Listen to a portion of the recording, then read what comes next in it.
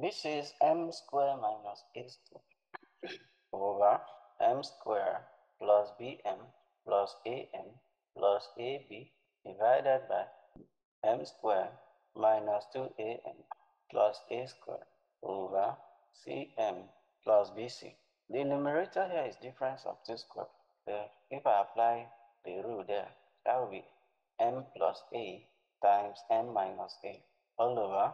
This I'm going to group it 2 by 2 and see if we can have a common factor. If we group it 2 by 2 here, m will become 1, so we left with m plus b.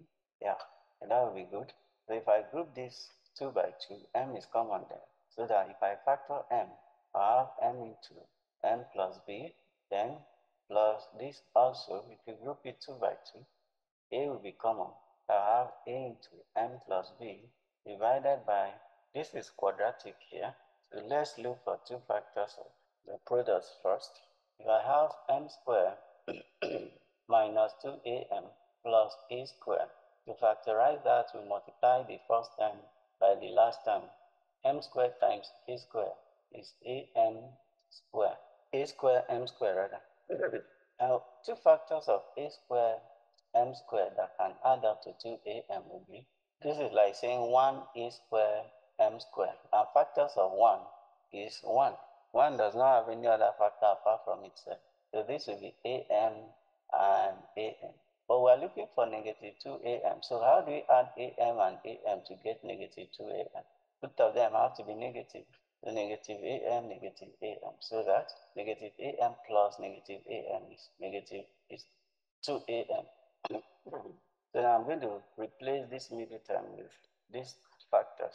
So this becomes m squared minus am plus a squared over, here if I group it, c is common. I have c into m plus b. So this becomes m plus a and m minus a over, we have a common factor m plus b here. So factor it out, m plus b. Then pair this and this together, m plus a divided by, if we group this first pair here, m will be common, so that when we factor out m, we have m into m minus a. The same thing, if we group these two together, a will be common. So we have m minus a. Remember, if I introduce a bracket here, this plus will no longer be plus but a minus. That is why I'm putting a minus here. Then all over c bracket m plus b.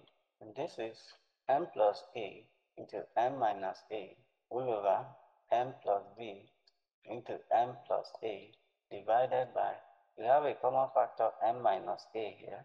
Then we'll group this and this together. Oh, it's even a perfect square also. M minus a twice. M minus a twice. And c into m plus b.